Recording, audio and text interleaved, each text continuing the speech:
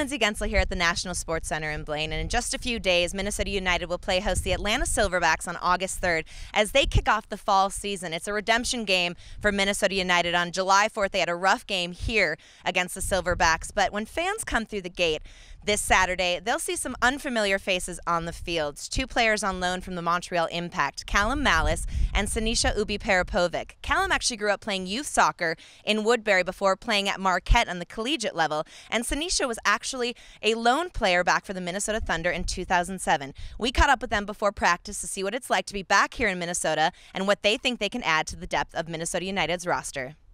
But I remember just coming up, the guys were very welcoming. Kevin was still on the team, so I know him from that game, and it was a good game. I was really looking for a move anyway, and I think this was the right decision for me.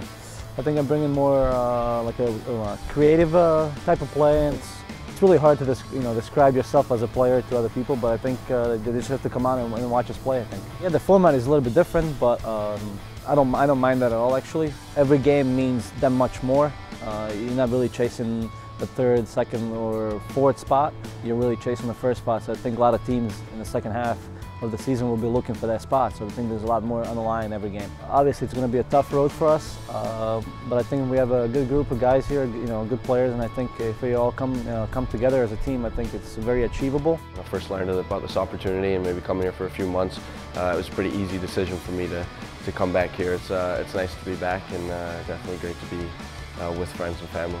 Moving around is part of this career and this job, and I knew it was going to come at some point. Living in Minnesota, growing up here, it's been a real easy transition for me individually, coming from Montreal back to Minnesota. They can expect to see an honest, hard-working player. It's going to be nice, walking out there. I'll have friends and family and everyone out there, and I want to try and prove myself for this team and this organization. Well, defensively on set pieces, I got the height factor on my side. I like to get up, win headers, and defend in the set piece, and I'm man marking. I'm going to get to that ball every time I step on the field. I expect to win, whether it's in training or in a game, and I'm going to give it everything I got. I think it's great for me individually and for this team. When I first learned about this format, I was a little surprised, but I think it's great. Minnesota didn't have the season they wanted in the first half there, but now they got a fresh start. They bring in some new players like myself, and hopefully I can do something to help this team. I'm sure fans are very excited to see what a couple of MLS players can add to Minnesota United's roster. You can catch them in action Saturday, August 3rd as they host the Atlanta Silverbacks at the National Sports Center in Blaine. Match starts at 7 o'clock, but be sure to arrive early to tailgate with the Dark Clouds and other fans out in the parking lot. Tickets still available at mnunitedfc.com or by calling 763-331-8777. For Minnesota United FC, I'm Lindsay Guentzel.